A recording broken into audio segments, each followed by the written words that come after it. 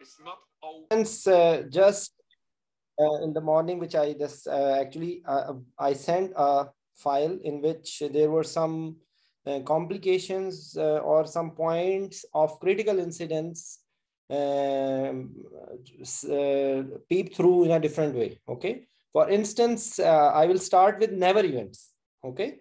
So, Rifa, what do you think? What can be the never events in anesthesia and how to prevent them? Anyone knows about what can be the yes, Rifa? Anyone wants to speak out?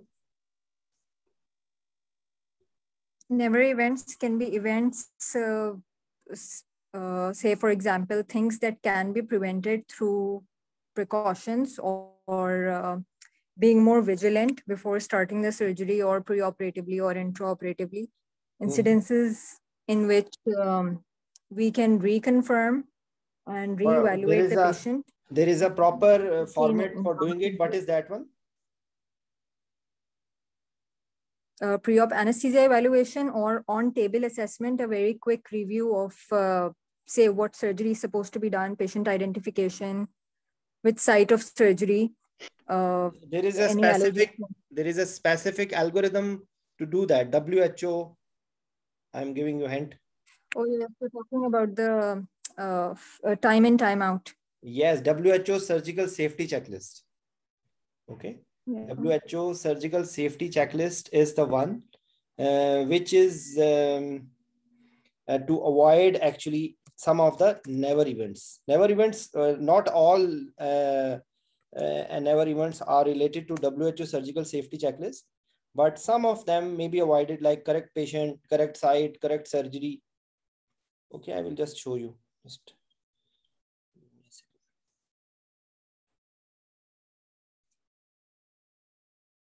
okay, like patient identity, site, procedure, consent. Okay, and then actually there is one is sign in, then other is there is another thing which is check in. Okay, which is being done in the holding area. Different hospitals use this as a different way. Like first of all, when the patient is coming, the nursing staff is taking the information, any information about the patient, about the procedure site, any drains, anything related to the patient. Okay, and then when the patient is taken inside, or in some hospitals this sign in and check in will be done together. Okay, and in some hospitals it will be again reconfirmation will be done at sign in. Okay, so in which they will ask any anesthesia machine safety checklist is done, and pulse oximeter or all other monitoring equipment is there. Okay, any allergy, any blood needed, any aspiration risk, and they will be asking the surgeons how much is that duration and any critical steps, and etc, etc, etc. Okay, then before NCN they reconfirm all the things. Okay, actually I missed one thing, that there is one more thing which is before that. This is called as team briefing. Okay, team briefing and debriefing. So team briefing is being done before as a team. The whole of the team is sitting and then chalking out what will be the plan, where will be the patient going after the surgery, what will be the requirement of the surgery, how much is estimated blood loss, like anything related to the procedure will be considered. Okay, so this will be avoiding wrong-sided surgery, wrong-sided patient. Okay, so this is one of the thing. And then sign out, it will be about all the specimens and all the count, like a count of this one surgical swabs and things like that. Okay, so and after that the patient will be shifted to the recovery. So this is the whole of the thing with to avoid a number of complications which may occur. Okay, and similarly, what will be the never events other than that? Like for example, how to avoid wrong blood administration. Anyone, please? How to avoid wrong blood administration? There is a paper which comes as a donor and recipient paper. Okay. And then, because under anesthesia, sometimes, for example, the mistake which people do is that they are checking only the paper and the blood. So that will, of course, if the blood is coming, the paper will be the same. But it's still possible that the blood which is coming to the room is belonging to some other patient. Okay. So you have to take the patient's file and, if possible, the patient's ID band. Okay. Because there should be an ID band attached to the patient in which all the information, the MR number and the patient name, age, sex, all things should be written. So this is not only practically, because in even the best of the centers, this is a possibility. So this question may be asked in the exam in talks, in the OSCE exams, and actually practically everyone face this. So you should be aware of how to avoid wrong blood administration. Okay, so they check the type, blood group, then they check the expiry date, they check the as I told you, that you have to check it with the patient file, patient ID band. Okay, in addition to the card and the blood which is coming with the patient. So these are the things. Another thing regarding medications. Okay, because there are a number of errors which are related to wrong the mistakes may be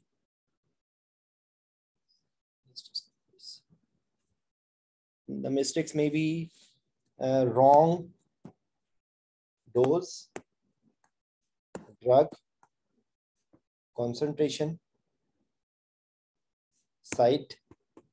In many hospitals where pharmacy is the one dispensing the medication, so some medication may be coming to the wrong patient. So again, the same safety checklist should be done. Okay. So another aspect of similar is IV extravasation. Okay. Extravasation of the IV line was out or bulging, and you gave the medication, and now the IV line, the medication is in the subcutaneous tissue or extravascular space. Okay. Then another similar thing is intraarterial. Okay. There was intraarterial, apology for the bad handwriting, which is on intraarterial. Okay. So how to manage a wrong medication which is being given in the intraarterial space, in the intraarterial line? What to do? Anyone, please?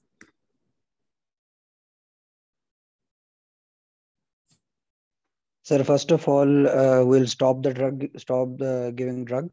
Okay. And then we will not pull out the cannula. The cannula should stay inside, and we will wash it with normal saline, and we'll give lignocaine. Or if there is any vasoconstriction or anything, then we can also give piperine. Piperine. What else? There is one thing which is written also. Usually we suppose that usually the IV lines are in the upper limb. So what is the block name? Block, stellate ganglion block. Stellate ganglion block. Okay. So these are the things, and of course it will be dependent whether it is patient is awake or patient is slept. This is one thing. And as a principle, always say call for help. Okay. And because you see, anything can happen. For example, because of severe pain, vasovagal syncope can occur. Because actually it's a very painful thing, especially they ask is thiopentone. Okay, traditionally. So you have to be. And what about this, which I asked you, extravasation? What you do for it?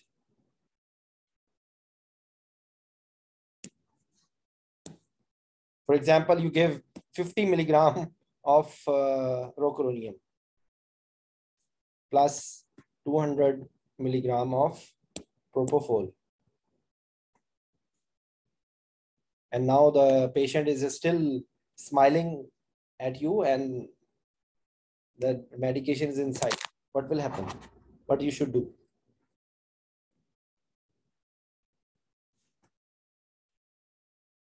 Yes, please. If we keep it interactive, it will be good for all of you. Anyone wants to answer? We will just try to remove the cannula. We will try to press and then we can elevate, okay, and we can have crepe bandage. But still what will be the chances that maybe there will be delayed recovery and recuralization, okay? Recuralization because propofol will not damage anything, but rocuronium can cause problems. So you have to be careful about recuralization. Okay, so this is one thing which is important. Okay, if you have given, for example, opioids, so you will subsequently reduce the dose. So this is what you should be knowing about it. Actually, I will just open the page which I shared.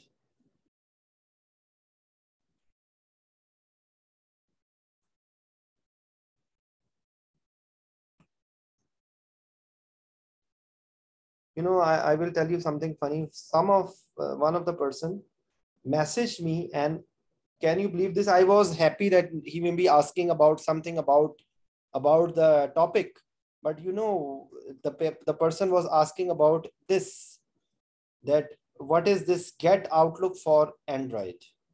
So I was really disappointed. Okay, I was really disappointed that nothing was being asked in any of the group where I sent this message.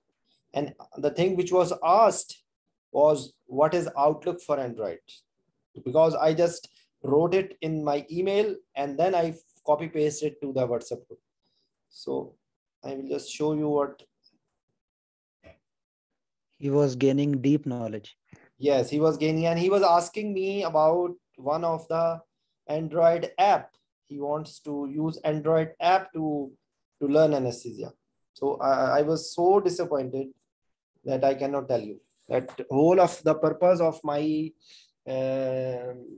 conducting all these sessions is not to have anything. Believe me, no financial interest, no personal gain. I don't want anything in return.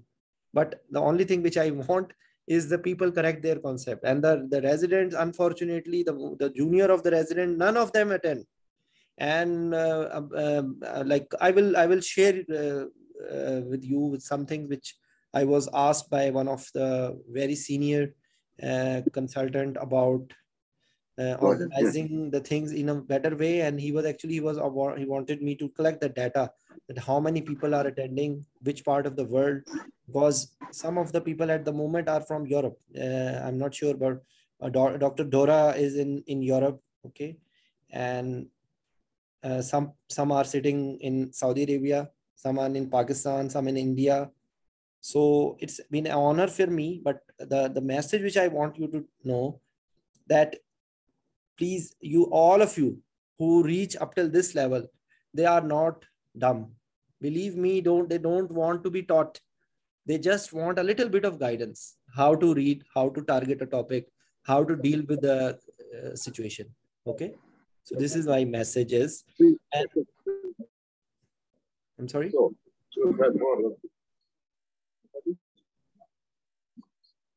I cannot hear you. Anyways, so actually, the never events which I told you, wrong-sided block, wrong-sided surgery, wrong blood, extravasation, intraarterial drug error. Okay. So to prevent drug error, what are the possible ways to prevent the drug errors? You can label them nicely. The person who is giving the medication, same person should make the medications preferably. And immediately there should be labeling. There should be department, if possible, standardization of the even the concentration and even the syringes being used. Okay.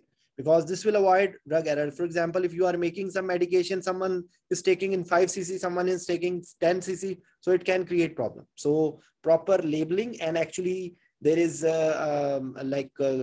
international standard for drug labeling. I will just show you. Syringe.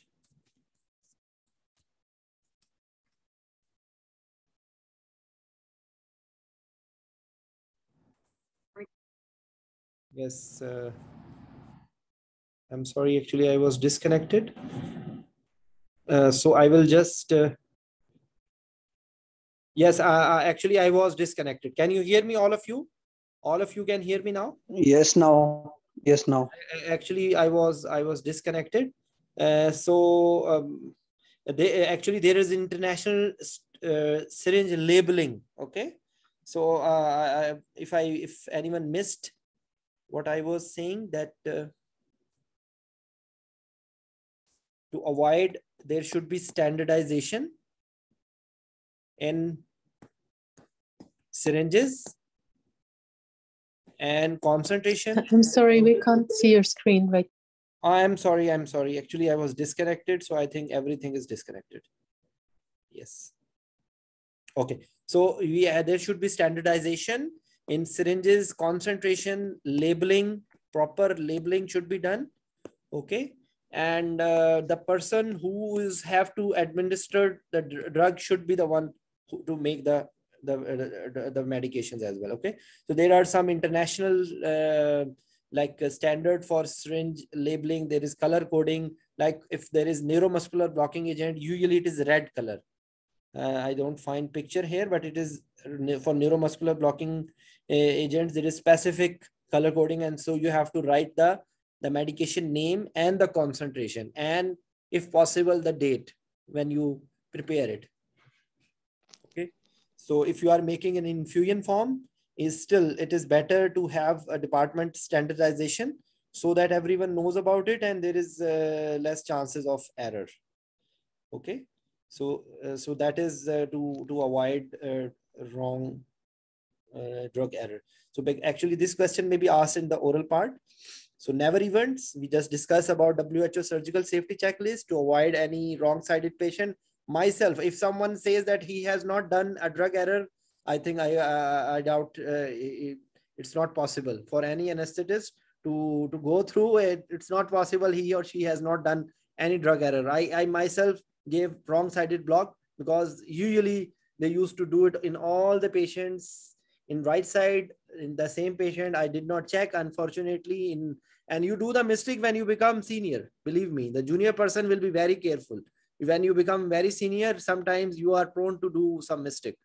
So always check the patient ID, always check the patient site, and so wrong-sided. So this is one of the thing. Then we discuss about drug error, IV extravasation, intraarterial, and like how to avoid the drug errors. Okay, so we will go to the next, because maybe we'll not be able to finish all of them, but I will try to give you a general, when a critical incidents occur, what should be the general approach? Anything happening wrong, what should be the first thing to do?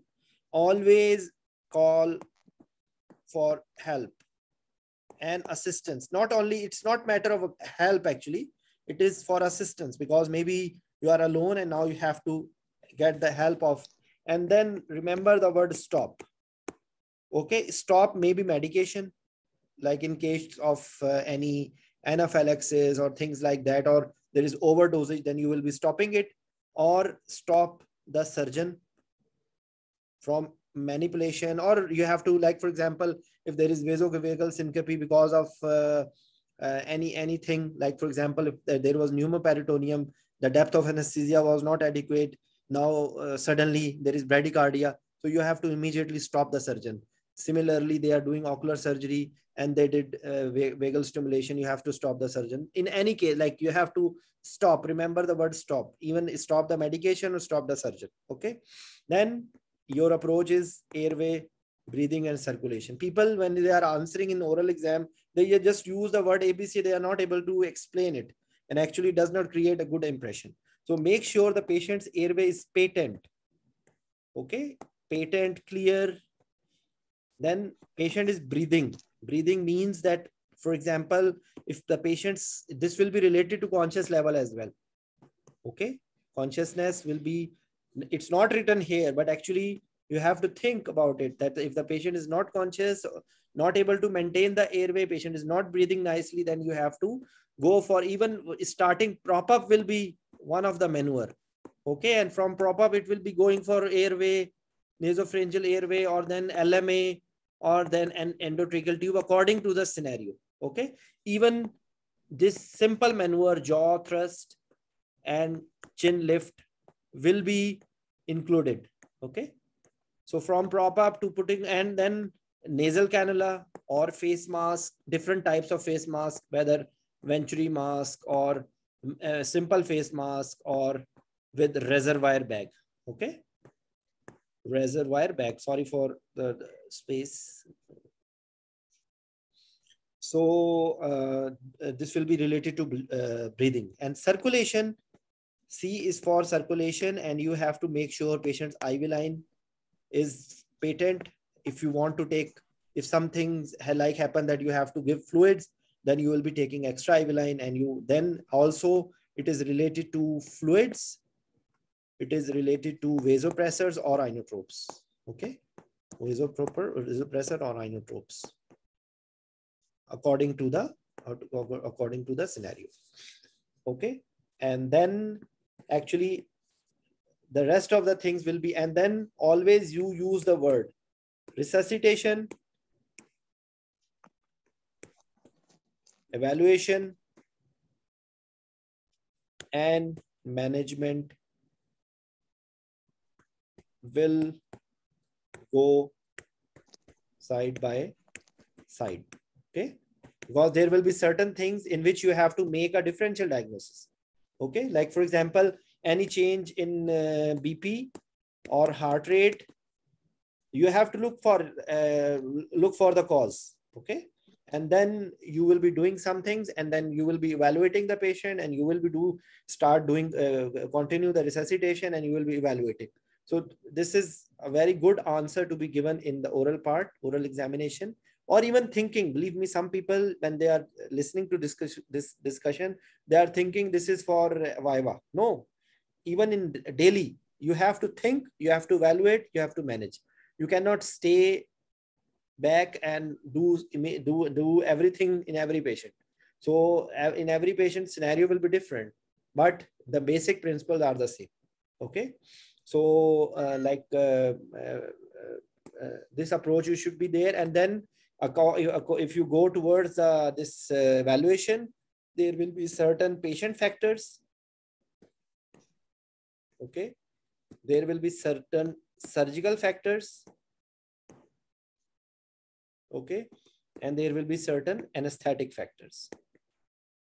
Okay, so whenever you are using this word of evaluation, you should be thinking that there will be some patient factors. Patient factors mean, for example, if the patient is elderly or pediatric or pregnant, or patient has some comorbidity. So these will be that, like this patient is, for example, peds patient is prone to become hypoxic easily and prone to have cardiac arrest, for example, if the hypoxia is not treated. So this will be one of the factors you should be thinking about it. And for example, if you have a patient with hypertension or diabetes mellitus, so they are having autonomic dysfunction.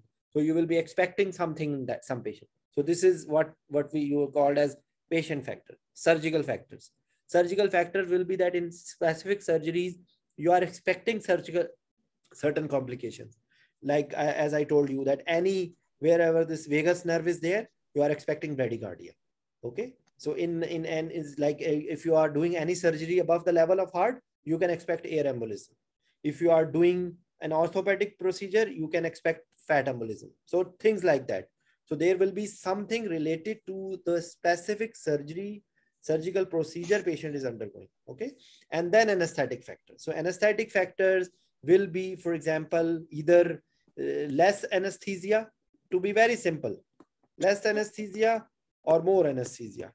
Okay, you are over giving more anesthesia or you are less anesthesia. So this should be the first answer. It can be opioids, or it can be a muscle relaxant, okay, or it can be this maintenance inhalational agents, whatever, but either it will be less or more. So this is one thing. Then you are related, whenever you are having anesthesia, you are playing with oxygen, CO2 mainly. If you don't forget these things, you will be able to answer the question easily, that either the problem will be related to oxygen or CO2. Okay, and the end result will be in the vital signs which we take. There will be problem in the blood pressure, there will be problem in the heart rate, there will be problem in the circulation and cardiac output, there will be problem in SpO2, there will be problem in end-tidal CO2, or there will be problem in ECG, for example. Okay, so if you just target in that way, any problem, now we will just go one by one to the, but this is the general approach. Okay, so this is common to any complication you think about. Like, for example, if you just fit it, hypertension, laryngoscopic stress response, this is an anesthetic factor. Okay, so you are expecting this thing. If there is a painful procedure and you did not give proper anesthesia, you are expecting there will be open message in new window. Okay, this is better, I think. So so you can fit all aspect which I told you: surgical factor, anesthetic factor, patient factor. You can fit it here. Okay, similarly, hypotension. If there is hypotension, either there is a problem with the systemic vascular resistance, or is there the problem with the bleeding. Okay, so again you can fit it in the headings which we discussed. Similarly, you can fit it in any of the, like tachycardia, bradycardia, arrhythmias, and then like I will just go a little bit detail. Okay.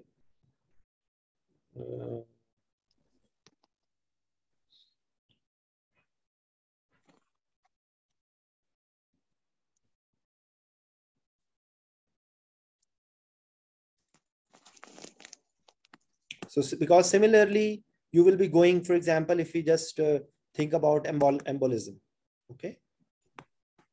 If it is air or gas or thrombus or fat or amniotic fluid, embolism, okay?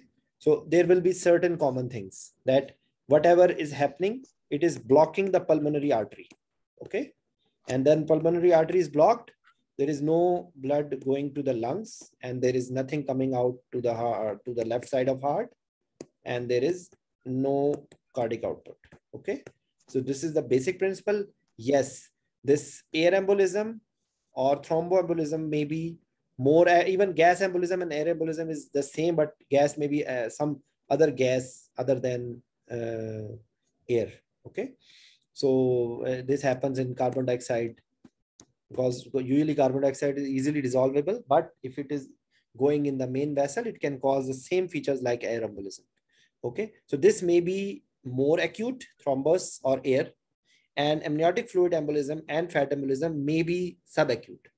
Okay, maybe the clinical features will be, this can also be subacute, but usually this may be more acute than these one. Okay, fat embolism, amniotic. There is one more thing in the list is bone cement.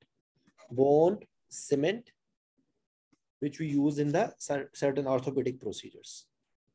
Okay, so again, approach will be the same as I told you. You will immediately call for help. You will immediately stop the surgery. Like, for example, if it is air embolism, what will you do? Will you immediately inform the surgeon and you will change the position?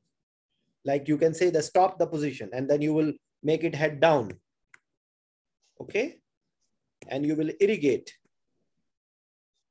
Okay, and you will ask the surgeon to use, a surgeon will do these things. Okay, bone wax. Okay, and then certain things in addition to airway, breathing, circulation, hemodynamic support, then your target will be to do aspirated through CVP. Okay. And you can confirm it with the help of T. These are the things, but actually your approach will be starting from the same thing which I told you.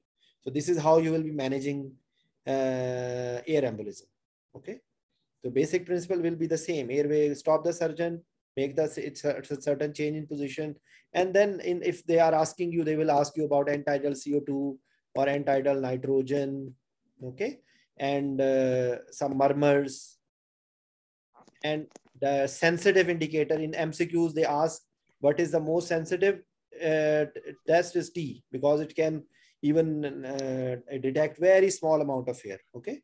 But usually which we get is end-tidal CO2. Okay. End-tidal nitrogen is not there in every, because end-tidal nitrogen will increase and end-tidal CO2 will decrease. Okay. So this is how you will be targeting. If, for example, thromboembolism occurs, again, your approach will be in the same way, and you will be supporting the circulation, because as I wrote in this file, as what I rated, combo deals. So these are combo. There will be some problem with the, there will be problem both with the respiratory system and cardiovascular system. There will be hypotension, there will be decreased CO2, there will be, because there is no cardiac output, so there will be sudden hemodynamic and cardiorespiratory compromise. So similarly, in tension pneumothorax, also similar pattern will occur.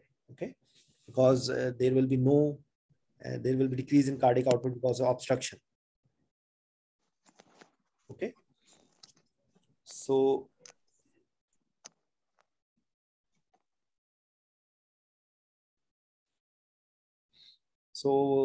what else? Okay, so similarly, like if we just think about other amniotic fluid embolism, because in amniotic embolism and fat embolism, actually there is also not only obstructive theory, there is also immunological mediated. Okay, so they said that this is a sort of hypersensitivity reaction rather than exact obstruction. So that's the reason that but the treatment is the same. There is nothing special you will be doing. All the common things which you will be doing. Yes, in thromboembolism, you will be finding it pulmonary angiography, and maybe you are using this TPA plasmin. And what you say, I forgot, what is the abbreviation for? Tissue plasminogen activator? Tissue plasminogen activator, yes. Okay, TPA. So otherwise, in fat embolism, there is no actually clear mechanism. For example, if you have a patient with fat embolism, people will say that, will you cancel the surgery? No. If you have to support, the hemodynamic will support the patient, but you have to do the surgery, because if you don't do the surgery, there will be another attack of fat embolism. Till the time you don't fix the fracture, there will be chance of fat embolism. There will be chance of fat embolism. So you have to fix it. Okay. Similarly, amniotic fluid embolism, usually after delivery, if it is it has occurred, it will be in the differential diagnosis of maternal collapse. One of the finding of one of the differential diagnosis for maternal collapse. Okay. So this is how you can approach. And for example, if you have a problem with SpO2, okay, so it may be because of upper airway obstruction or lower airway obstruction, okay, or there may be some cardiovascular problem. Okay, never forget, there may be some error. Okay, that's why whenever you are looking at the SpO2, you have to see the graph. If the graph is not good, you should not look at the saturation, because if graph is not good, even if it is 100% or if it is 1%, this is you cannot rely on it. So of course you have to look for the error, and the causes may be purely respiratory or cardiovascular mainly. Okay, and then you can probe what may be the reason. For example, this is you can call as hypoxia. Okay, so hypoxia may be because of gas exchange problem. Okay, or because of the, as I told you, that cardiovascular the patient is in shock, there will be hypoxia. Okay. Patient is having problem in the lungs, there is pulmonary edema or pulmonary any restrictive lung disease, or for example upper airway obstruction, even then the result will be hypoxia because there is no gas, no oxygen going down. So the result will be decrease in oxygen saturation. Similarly, if there is bronchospasm, okay, so no air can the ventilation is in problem. So there will be still be problem. If there is, for example, myocardial infarction and patient is going into cardiac arrest or because of arrhythmia, again there will be SpO2. So whenever there is SpO2, decrease in SpO2, you don't have to stop here. You have to look at the other things.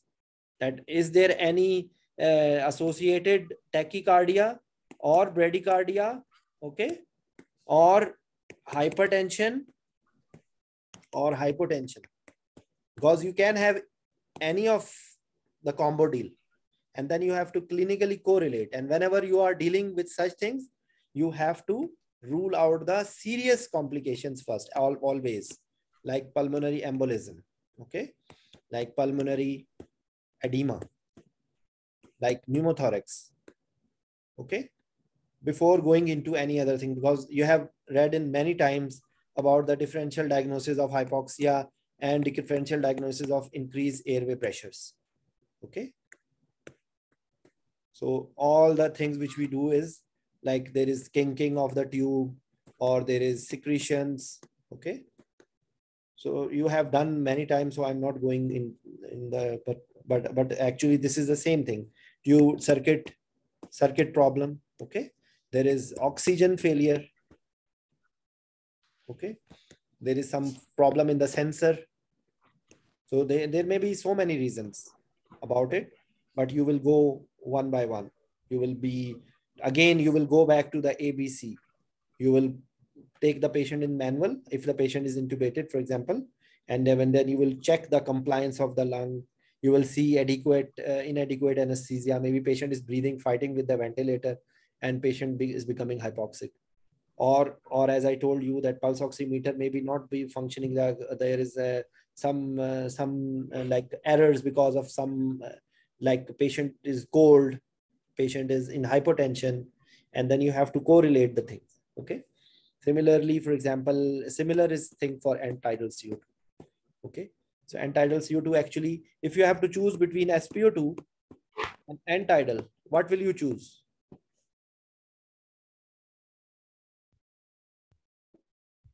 Yes, please. Anyone? Will you choose? Yes, end-tidal CO2. Okay. Because there will be some store of SpO2, oxygen. So SpO2 will go down slowly. End-tidal CO2, if the patient suddenly stops breathing, or if there is no cardiac output, this thing will be affected first. So end-tidal CO2, please always consider it as more important than even SpO2. So end-tidal CO2 is sometimes related to carbon dioxide production. So you have to look at the temperature as well. Okay. So because there are some hypermetabolic states like malignant hyperthermia, like thyroid crisis, okay, like NMS, neuroleptic malignant syndrome, okay, serotonin syndrome, okay, or any other hypermetabolic state. So whenever CO2, you have to look at the temperature as well. Okay, so some of the things will be related to it. And for example, if you are discussing about malignant hyperthermia, you cannot discuss all the complications. I'm just trying to give you a hint and correlations together. So malignant hyperthermia, again, call for help, stop the triggering agent, again, attach the vapor frame machine. Okay. And then because everything is related to CO2 and hypermetabolism, you are doing cooling maneuvers. You are passing NG tube and giving cold saline. You are passing Foley's and passing cold irrigation. Okay. And then the ultimate treatment is dantrolene. Okay. In addition to the supportive maneuvers which you are doing. Okay. Similarly, almost similar is in thyroid crisis. Same cooling maneuvers, same things. And then you are doing the starting through NG tube, propyl thiouracil, and here you extra thing is stop of conversion of thyroid hormones. So you are giving steroids, you are giving propranolol, you are giving propyl thiouracil to stop the conversion, and then the rest of the things are the almost the same. NMS actually it's a differential diagnosis and it is related to the antipsychotics, okay, and you have to give the supportive treatment, okay. So this is related to CO2 and temperature, okay. So similarly, as I wrote, respiratory rate and pattern, okay. So for example, if there is shallow and slow, so among there may be so many factors, but you will first of all in the anesthesia floor you will rule out opioids, okay. And then you will have to see how much opioid you had given, and actually then you will be giving the naloxone, titrated doses of naloxone, which is opioid antagonist. Similarly, in any cause of respiration, in addition to all the respiration problem, you have to look at the CNS as well, okay, because if there is any neurological insult, it may be reflected as pattern in the respiratory CNS involvement you have to rule out. So for the for example opioids, or if for example if you had given benzodiazepine, okay, then you have to give flumazenil, it's antagonist. You can see the doses about naloxone and flumazenil, it is antagonist for it. And then another thing related to CNS, or for example if patient is not able to awake, then there is a medication which is a CNS stimulant, doxapram, okay. It's a generalized CNS stimulant, and it also stimulate the respiratory center, okay.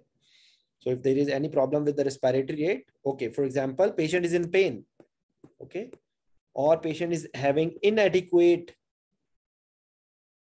anesthesia, again there may be changes in respiratory rate, whether the patient intubated or not intubated, this can occur, okay. Then another thing is that maybe there is some serious problem like pulmonary embolism, okay. In pulmonary embolism, maybe patient initial stages, patient may be tachypnic, tachycardic, okay. So that's what I told you, that you always have to correlate the things, okay. So then you have to look at the signs of airway obstruction, okay. So usually there may be some infective causes of airway obstruction or some physical obstruction, okay, like foreign body, or inflammatory, like it also will come in the physical, like inflammatory, like for example this tumors, okay, or what is that, epiglottitis and group and group. Okay, so you have to just see, and then what will be happening, the pattern, signs of obstruction, okay, any signs of obstruction which may be in the form of rate or rhythm, and there may be some sounds, hoarseness, or the sounds will be created, okay, and stridor, use of accessory muscles, okay. What else? There is another thing, nasal flaring, okay. And again you have as airway obstruction, and then next step will be consciousness problem, okay. Patient may be irritable, fighting, moving here and there, and then like you have to correlate that what is the reason, okay. So airway obstruction, respiratory rate, respiratory pattern, signs of obstruction, then you have to correlate with the things which you will be getting is maybe SpO2 consciousness problem, and there is airway obstruction. You will find some sounds maybe stridor, sounds maybe lower airway obstruction, okay.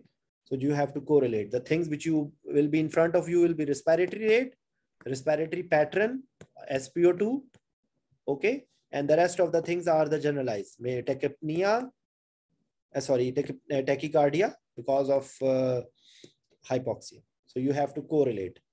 Okay.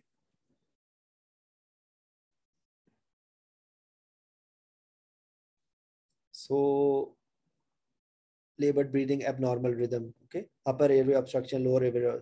If it is upper airway obstruction, you have to treat it with antibiotics, or you have to treat it with anti-inflammatories in the form of dexamethasone or in the form of racemic epinephrine, and you have to manage the airway. Okay.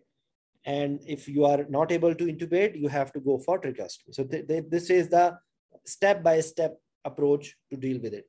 And similar approach will be for this one, foreign body. Okay. Because you have to physically remove the foreign body.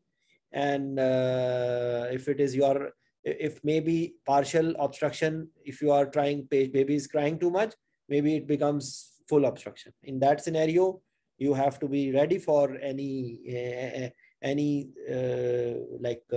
emergency maneuvers to be done. Okay. So in that, whenever you are discussing about foreign body, you have to tell about management of endolysis, like doing the endolysis, because majority of time it may be, it can be adult, but usually it will be pediatric patient, or in adult if there may be some other neurological problem in the swallowing. There is like any neuromuscular disease in which there are chances of aspiration or things like that. Okay. So you have to keep in consideration any muscular dystrophies or any neuromuscular problem or neurological problem. Okay. So this is what is related to it. We missed here this arrhythmias. Okay. Because whenever there is cardiovascular involvement, it is in the form of tachycardia, bradycardia, hypertension, hypotension, arrhythmias, or then if it is not treated, the serious arrhythmias are cardiac arrest, for example. Okay. So the reason will be multidimensional. There may be, again, as I told you, that always see for surgical factors, patient factors, anesthetic factors. You are giving too much anesthesia, this is causing hypotension. Okay. And it can, severe hypotension is causing anoxia, or even can cause cardiac arrest. So you will be thinking about anesthetic factors. Similarly, your patient is bleeding too much. So maybe the hypovolemia is the cause of hypotension. Then there you are giving some medication and there is anaphylaxis. So it may be presented as hypotension. But in the hypotension, extra thing will be there? There will be lower airway obstruction site-like feature of bronchospasm, in addition to the rash and everything. But hypotension with airway pressure, rule out any anaphylaxis. Okay. So this is how you will be targeting it. Okay. So arrhythmias, maybe bradyarrhythmias, tachyarrhythmias, we will discuss in detail. I think we will just continue from here. I hope you gain something. Okay. And we will continue tomorrow from here. You just look at the file and we will discuss some of more of the these complications and critical events. Okay. So any questions? Anyone wants to ask anything or just share anything? Okay. Thank you very much. We will just continue the same time tomorrow. Bye-bye.